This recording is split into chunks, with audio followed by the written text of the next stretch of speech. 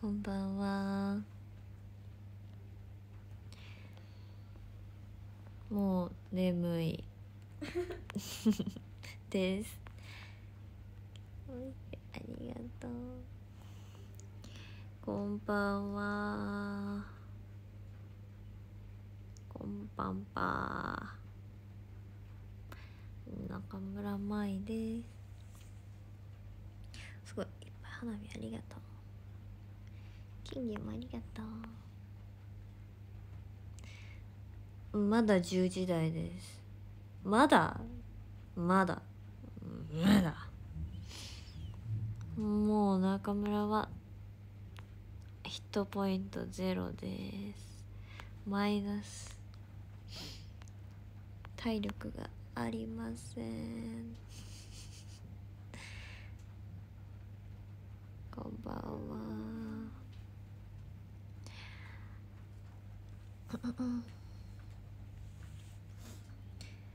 マレーシア2日目です。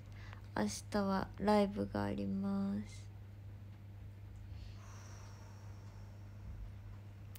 明日のライブは本当にもう大集合って感じで、ありがとうございま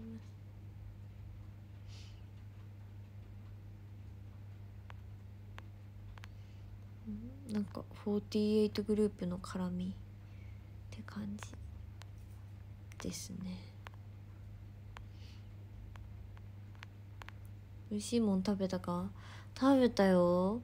なんかでもマレーシアの料理なんか一人前が多くって食べるの結構フードファイターみたいな感じになる。お腹いっぱいになる。もうパンパン。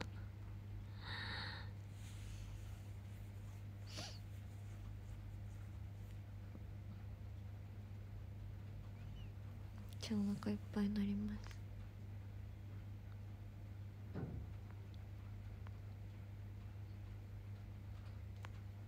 くるくると同室、くるくる同室2日目。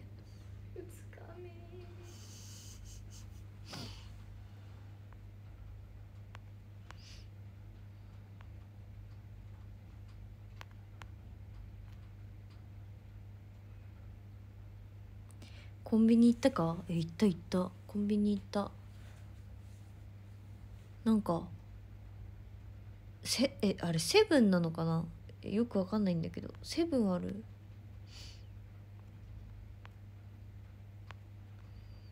お湯出た？お風呂出ました。安心してください。出てます。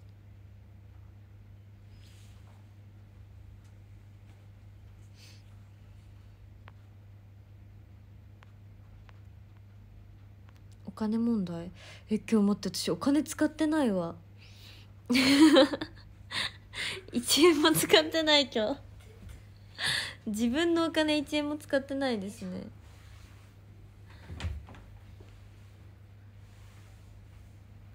コンビニは今日は行ってない。昨日の夜行ったかな、配信前に。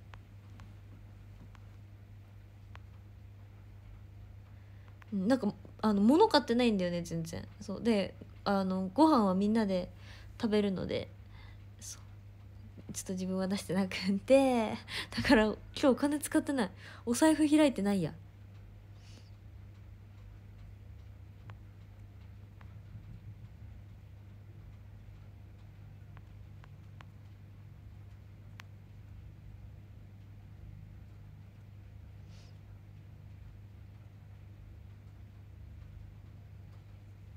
いやお土産買いたいからね、使いたいんだけど。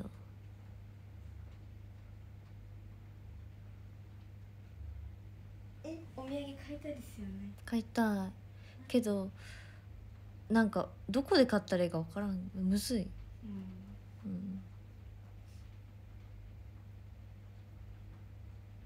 なんかなんていうんかな、ショッピングモールとかは行ってもすごいいっぱいお店はあるんですけど、なんかお土産っていう感じっていうよりかはなんかお洋服とかが売ってあったりとか、なんか結構ブランド物がたくさんあったりとか、そういうのがすごい多くって、なんていうんですかね、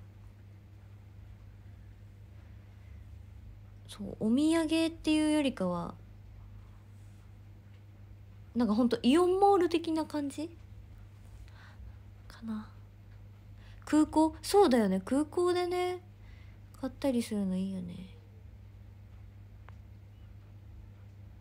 通訳さんとか通訳さんは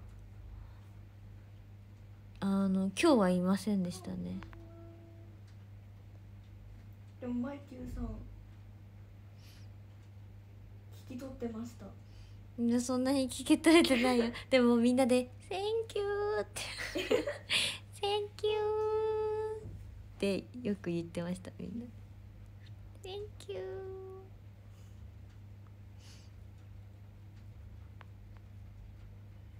空港もお土産はあまりない。そうなんですか？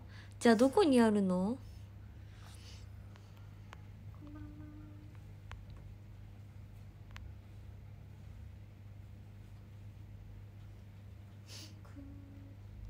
マレー語よりも結構英語の方が話しますよね、多分いろんなところ。ハスキーとクルクル身長、ハスキーめっちゃ大きかったよ、可愛かったよ。同じくらいかな。コンビニで買って。コンビニがいいのお土産。そうなの？転生したハスキー、本当に大好きハスキー。でもコロちゃんも忘れてないです。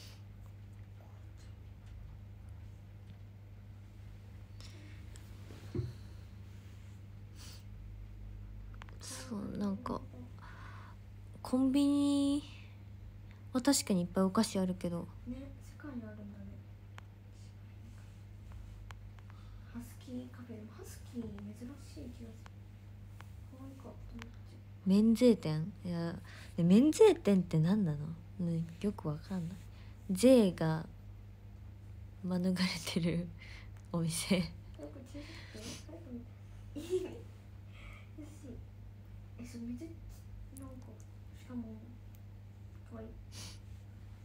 ステラと税金がかからない。真っ白いハスキーは白っていう名前で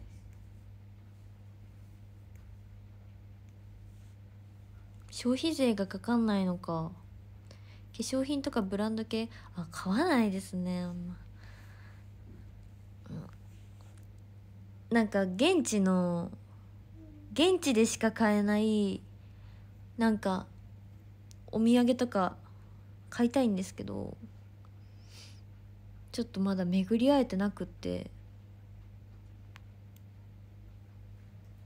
うちこの会いたくて、こっちはマレーシアで食べる食べ物、全ての食べ物が口内に響いて痛いです。スーパーに行けばよいって。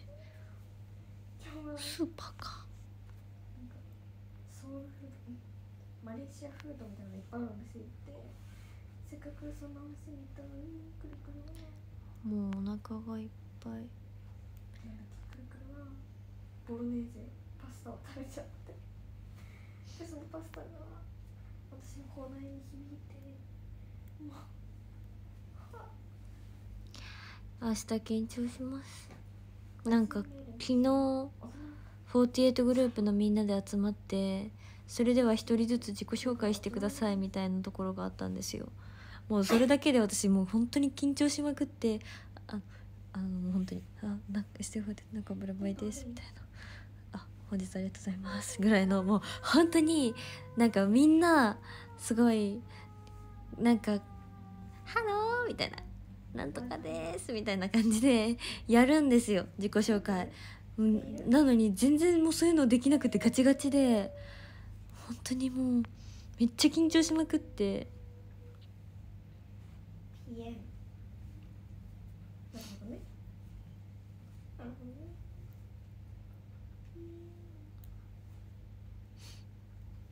いやね、しかもそう人がすっごい多くてめっちゃいたんですよ。もう何人いたんかな、何人いたんか分からんぐらい結構人がいてでなんか本当にめっちゃ緊張した。あ、すごい時差かもしれない。くるくるがくるくるして。そうだから明日も緊張します。マレーシアでも見ています、試合の情報。そして2位に君臨していました。町はそうさやパンギルさやパンギルサヤパンギルさやパンギルサヤマイキュー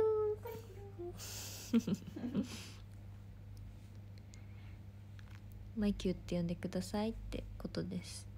僕たちそうです。僕たち出ます。4日のマレーシア時差あり1時間だけど、このポジションが分かんなくて。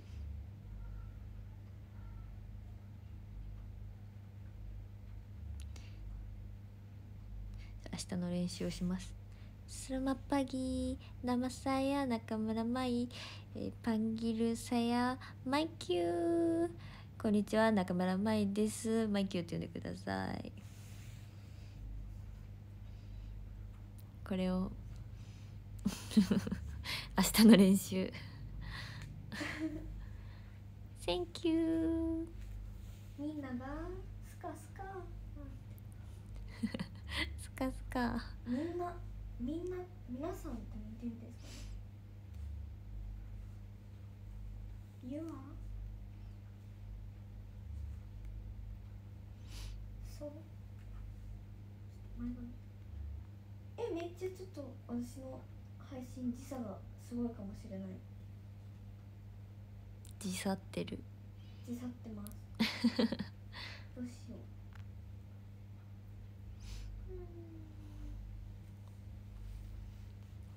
ありがとう。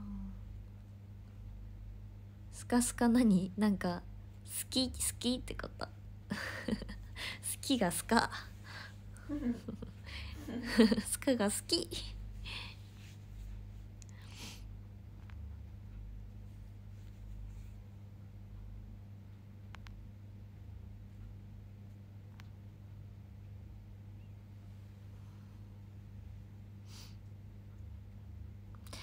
マレーシアのそのゼップって何人ぐらい入るんだろう。キャッパ結構いっぱいなのかな。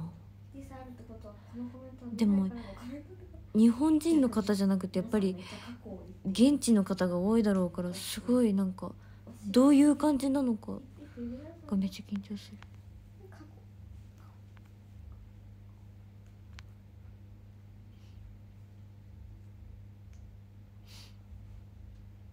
ローマ語喋る25すごいね、コールなんかさ、コールの文化とかあるのかな。ないよね多分2400人東京ドームシティホールぐらい。そんな入るんですか。2400人って2400じゃ、それスタンディングだよね多分。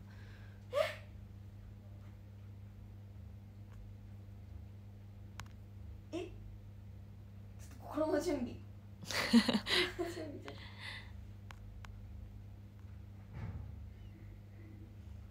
タイガーファイヤーが流暢なのかな。タイガーファイヤー本当にある。サイバーファイバーマジで流暢に言われたら発音いいタイガー来る。絶対来ないでしょ。電波の悪い時がくるくる大向きだって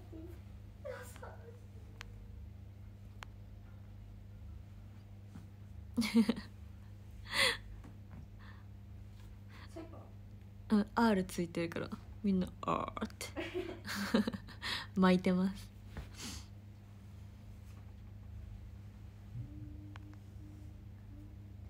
よっしゃ行くぞはじゃあレッツゴー。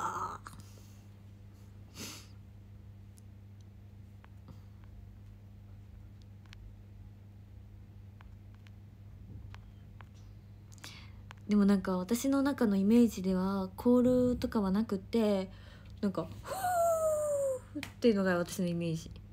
なんかフーみたいな、ウィーみたいな感じがイメージ。なんか口笛とかピューみたいな、なんかそういうのがイメージとしてあるけど、立ってみないとどんなんか分かんないよね。めっちゃ時差です敵にパリピされた僕とまたそう覚えなしキュルキュルな何も記憶ももうガチ恋工場やってるよ。えガチ恋工場とかあんの？リアチューと一緒。リアチューと初めて。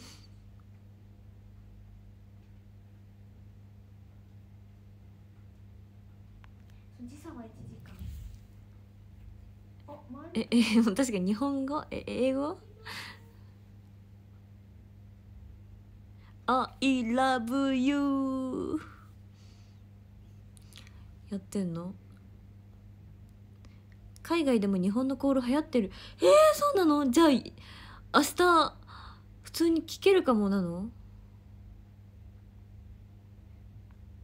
でもどうなんだろう。わかんない。どうなんですかね。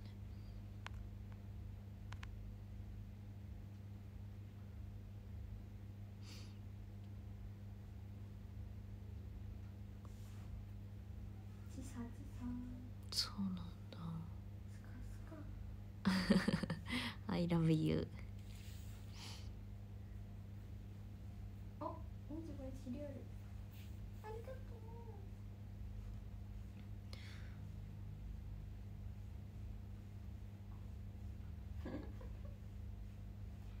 私が5分前くらいにしたスカスカの話のが今コメントできます。電波が悪すぎて時差って Wi-Fi つけてる？つけてます。なのに電波悪いの？これもしついていなかった場合大量請求が来ちゃうとか。いや来ないと思うよ。あれ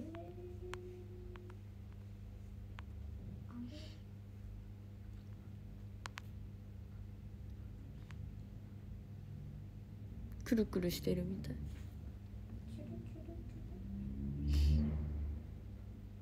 なんか Wi-Fi つなげてても電波が悪いってか時差があるらしい。まあね、1時間の時差がありますからね。多少の時差は生まれます配信にも生まれるでしょう。キューキューキューあ、ロンバありがとうロンバ22日まででけん。なんかネットフリックスあ、やばい自分の会社朝ネットフリックスを見ようと思ったら、なんかネットフリックスって有料じゃないですか。であれ、普通にホテルとかでつなげるにしてもネットフリックスって自分でログインしないといけないじゃないですか。で昨日ゾンビをね見てたんですけど、ネットフリックスでこのホテルネットフリックス無料なんやって思って使ってたんですよ。なんか全然普通に使えて、でなんかサービスよとか思って使ってたんですけど、なんか朝になったら見れなくなってて、あれ見れないわってログイン画面みたいなのが出てきて、多分それ誰か前の人がログインしたやつ、多分前の人がログインしたやつだったんですよ多分。で私バリバリなんか中国語だったから設定で日本語に直して、さらにゾンビ調べてゾンビ見て、だからさゾンビの履歴が絶対その人入ったと思うんですよ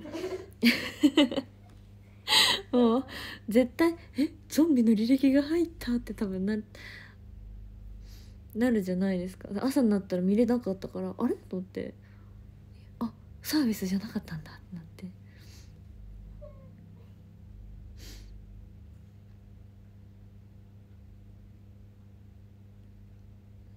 ギリギリにゾンビを入れてしまいました申し訳ないですね。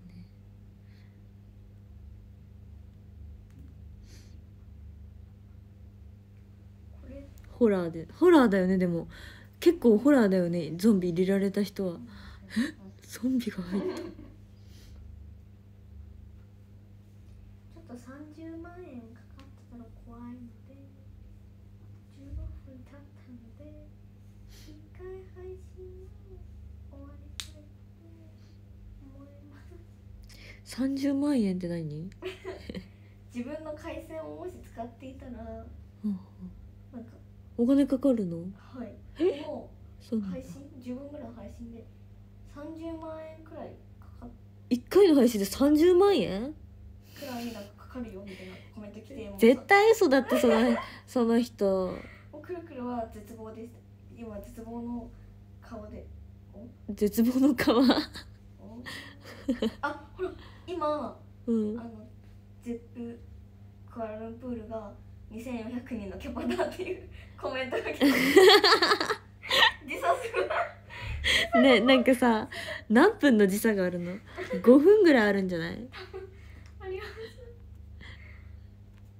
じゃあ一回そうですね、切りたいと思います。びっくりしたねえ、なんか怖い。絶対すごい怖い。私一回切ろうかな。持ちましょうか。ちょっと待って。大丈夫ですよ。じゃあ13いきます。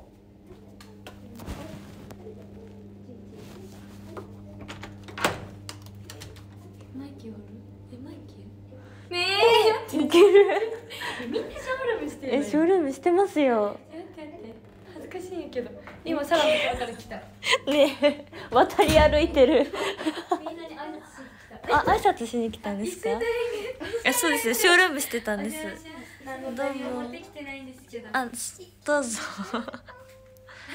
めっちゃあったかいの。待って。明日は何度？つけてないの？全然暖かくない。今ね、寒かったのほんまに。冷たい。サラとアルちゃんの目が寒かった。2人の人ももう触った。ココアさんでーす。こんばんは。止まったん？電波悪くて、コメントとあれの時差が5分ぐらいあったんです。5分ぐらいの時差が。そうなんです。そうなの？でも時差1時間やから。こんばんは。マレーシアで髪切ってるんですか？いやまだ切ってない。切りたい。これから美容室見つけるんですか？怖いよそれ。ほんまに怖い。ほんまに怖いよ。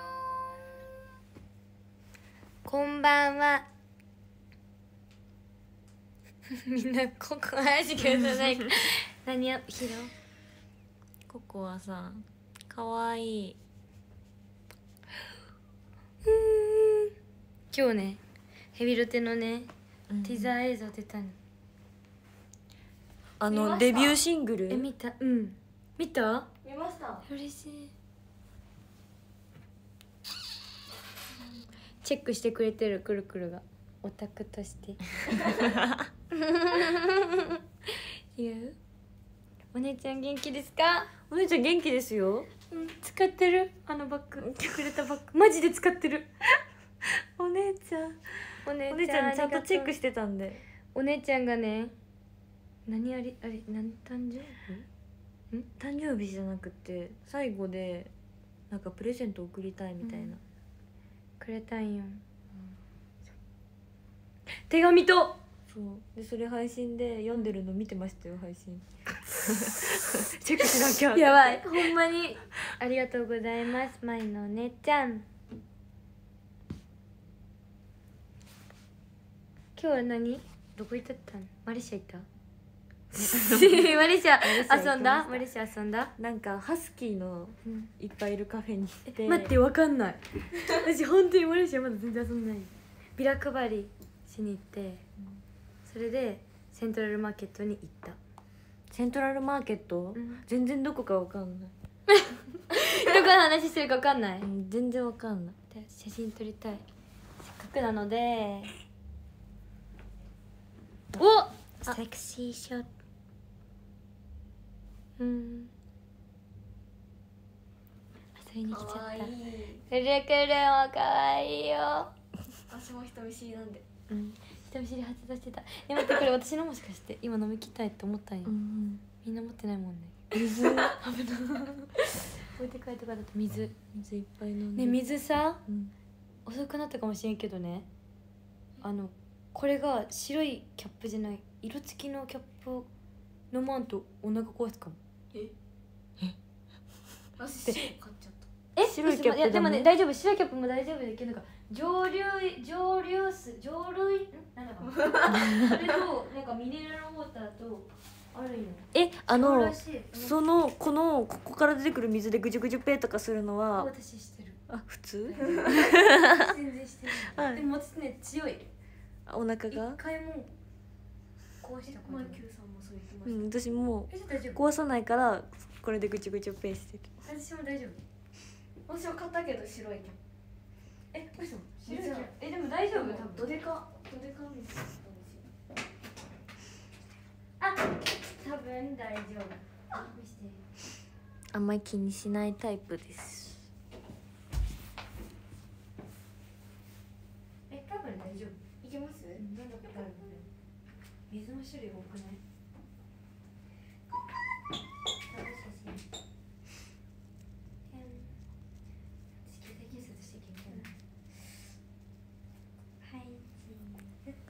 くるくる配信なんか時差があるみたいで。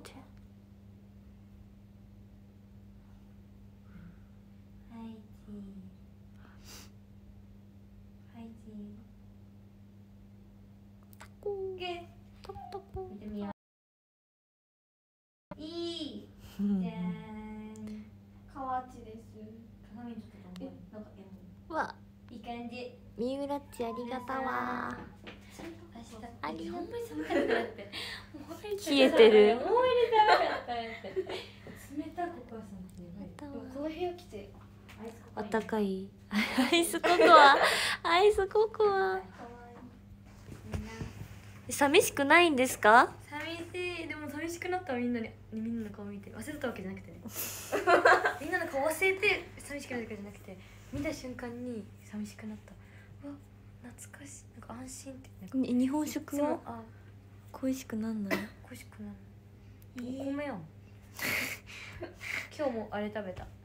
有名なスカヤ。スカヤ？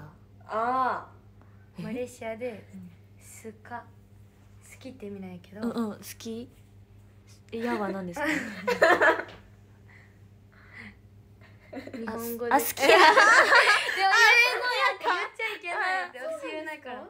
なんで？そうダメなんですね。スカヤはいいんですかじゃあ？いやダメ。多分このだ。じゃあ私が言ってたことにします。いやそれ。私のサイド。スカヤが。食べてあんまり一緒の味だった。私が食べたやつだ。結構日本のなんかお店いっぱいある。バリウマありましたよ。何それ？バリウマって何？ラーメン。広島のラーメン。バリウマ。どこでもある。一風堂ありました。あった。ララポートにあった。嬉しい。今日練習しなきゃいけないの。先輩やけん。やばくない？先輩？デビュー前や。いや。くるくる先輩。ちゃんとやった。慣れてなさすぎない？ちゃんとやった。いや今からもう一回やるね。今からもやります。今からもう一回やりたいと思います。私が言わなくてもココアさんはもうやります。すごいです。今からやります。英語喋れます？私 TikTok ライブ見てますよ。ほんまたまに。TikTok フォローこう見てたら、来た急にシャッてでめっちゃ英語喋ってますよね。待ってすごい夜じゃないそれ。なんか深夜にやってるイメージある。でも深夜まで練習してる。いつも帰ってくるのかな時間。でずっとなんか英語で喋ってるなと思って英語しか喋らない。でもなんか前髪切りましたみたいなこと言ってましたよねつい最近。でもその言い方が分からんかった。なんかめっちゃ私もよく分かってないけど英語が、でもなんか前髪切ったんだなってのは伝わってきて顔を見てた。そうなんだ。いくかのちで前髪切ったんやな今日は前髪切る進歩したんやな今日はみたいな。何を進歩する？誰の？でかすぎない？私の。めっちゃでかくないこれ？くるくる入れる。くるくる入る。でかキャリー持ってきたんで。待ってこれ誰の？私の。用意周到すぎるよ。これないと待ってちょっと無理なんで。私そろそろ帰るね。少しの。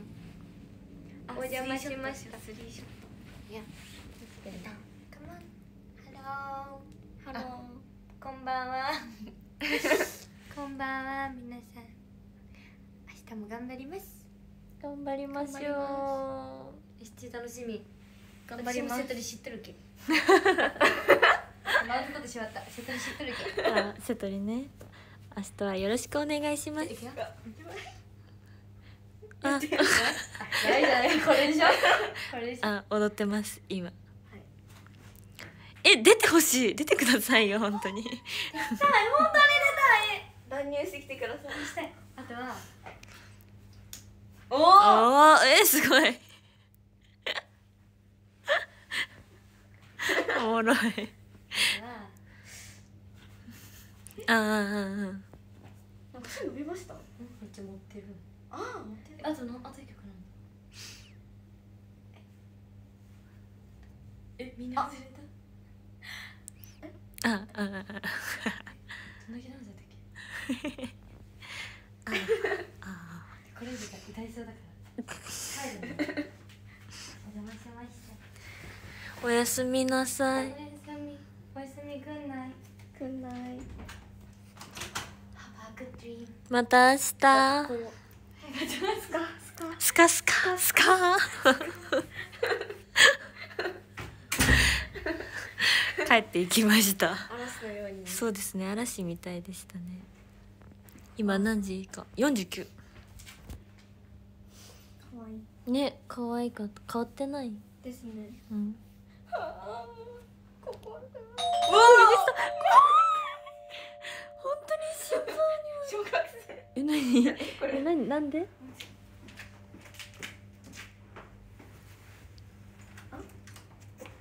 ごめんね。カード忘れた。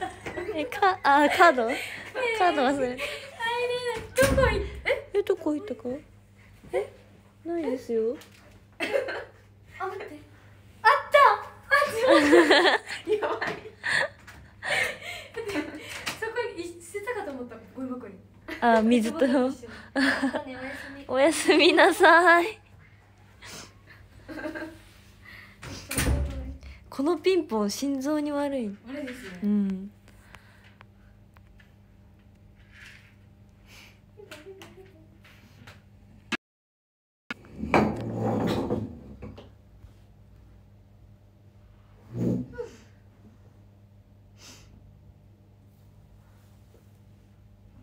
ね、変わってないです。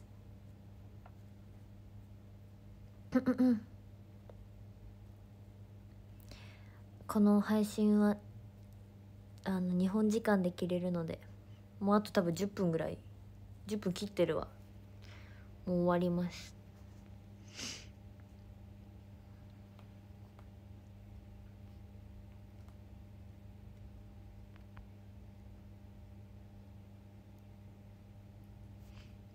ありがとう。たこもありがとう。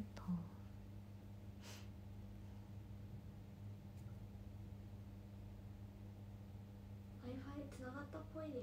あとちょっとする。しようかな。ナミありがとう。よいしょ。よいしょ。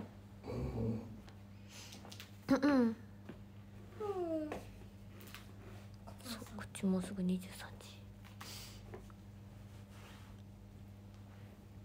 いしょ。くるくるはそう繋がってなかったんだよね。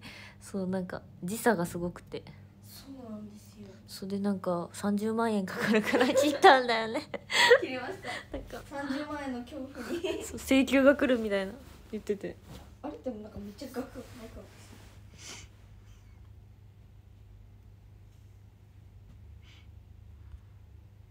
確かに1回の配信で30万の請求が来たらたまったもんじゃない。いや本当ですよ。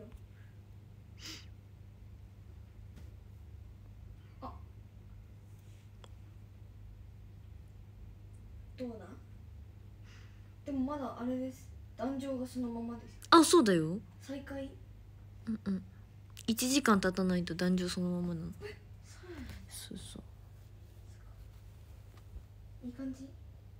時差を取り戻した。通知が多分いかないんじゃないかな。くるくる始まってます。そういうことか。通知いくのかな、どうなんだろう。通知いってる。確かにいかなそうですね、再開だから。うん、ただいまメイド。ただいまメイド。おやすみートボール。おお、嬉しいたけ。今日もタクシーの中で言ったらなんか地獄みたいな空気え、嬉しいたけって言ったっけ。え、なんだっけ。なんか言いました。なんか言ってんね。なんか言いましなんてらしいたけって言ったらシーンってした。え、なんか確かに地獄みたいな。た。ヤンさんも配給さんもなんかえ移動中にね。そうでもそんな空気も楽しいです。違う、ぼーっとしとったん。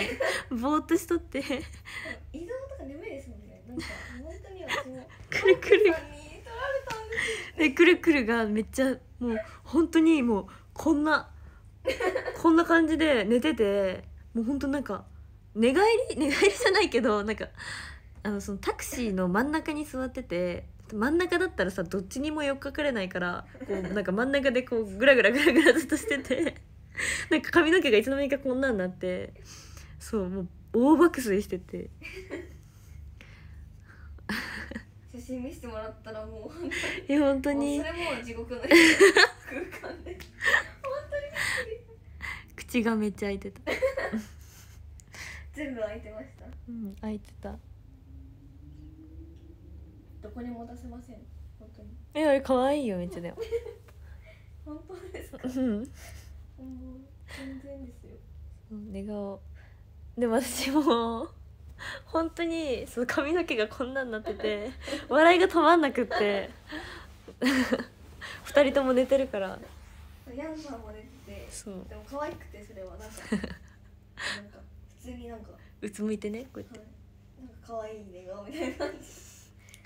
くるくるのけぞってたから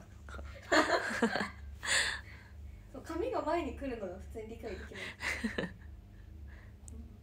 こんなの座ってるの。でもよく動いてるよ寝てる時。ベッドでですね。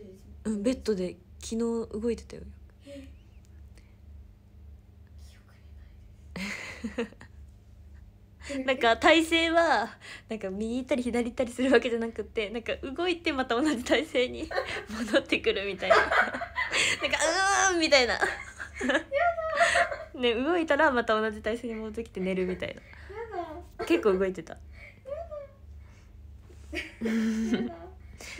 だ見てたから私しっかめり。っちゃ変な寝方して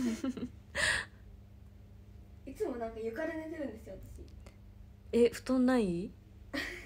あるんですけど、うん、なんか起きれないのが怖くて。で床で寝るの？ストイックだね。そうだからベッドで寝るのがレアだから動いちゃうかも。ああゴネゴネしてた柔らかい確かに柔らかい。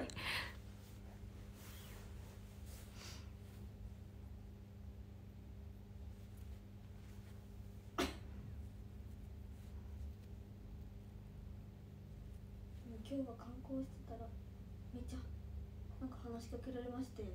うん、話しかけられた。 iPhone ってめっちゃ聞かれます。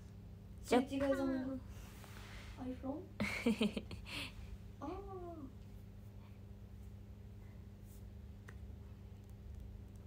コアさん来てくれてよかったです。嬉しい。りがとうギフト。もう終わるの？57分。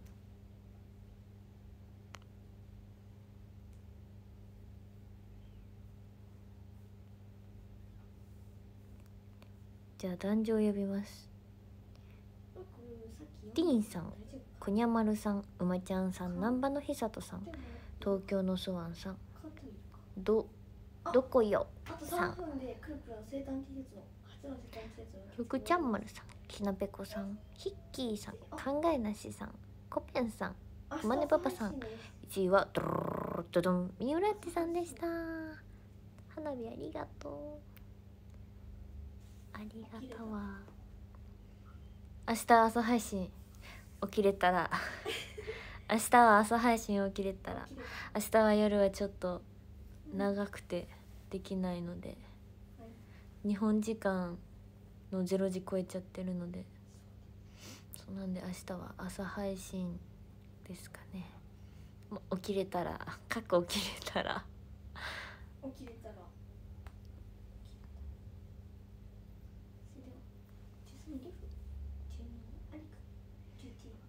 何時ぐらいか、日本時間で8時とかにはしたいかな。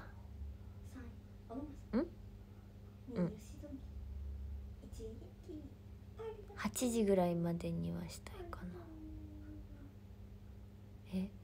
合ってるわかんない。日本時間で8時ぐらいだよね、多分するとしたらその辺だよね。そうですね。8時、わかんない、その辺ぐらい。そうです。それではちょっと配信ちゃんとできてよかった。8時いやかな以降でもいいかも。8時から9時ぐらいの間にしますね。それでは接近いきますね。明日は頑張ります。また明日ね。バイバイ。おやすみなさい。また明日です。一日お疲れ様でした。お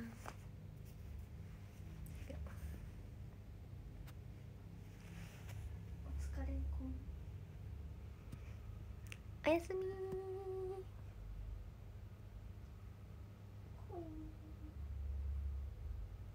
グッナイト。